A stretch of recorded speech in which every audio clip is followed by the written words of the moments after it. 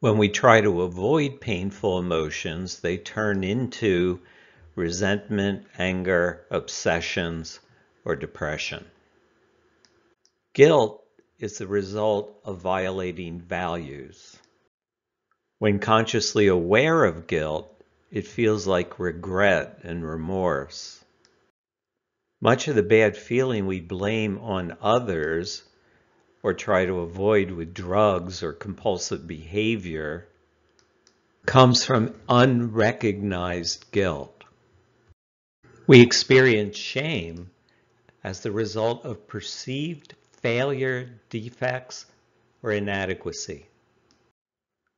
We're rarely aware of shame because we expend so much energy avoiding it through deceit, anger, resentment, alcohol, drugs, or compulsive behavior. Those are all ways of avoiding shame.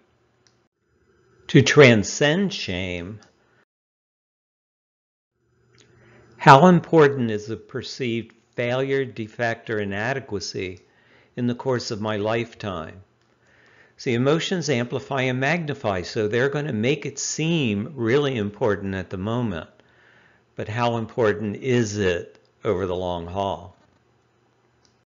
And of course, reevaluation means considering alternative strategies.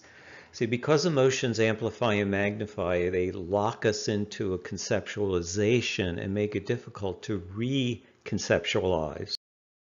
We have to try to consider alternative strategies because we're not likely to do it on autopilot. The brain often confuses low physical resources with failure and inadequacy. So when you're hungry, tired, or sleepy, it can seem, or sick, it can seem like failure or inadequacy. Feel the shame briefly when resentful, angry, anxious, depressed. Feeling it briefly disarms maladaptive defenses, making it easier to transcend. Shame takes a lifetime to avoid, but only moments to transcend. If someone you love is abusive, think compassionately and kindly, but never tolerate destructive behavior. In other words, you have this mental image of compassion and kindness toward the abusive person, but it's not compassionate to tolerate the behavior because abusive behavior is self-destructive.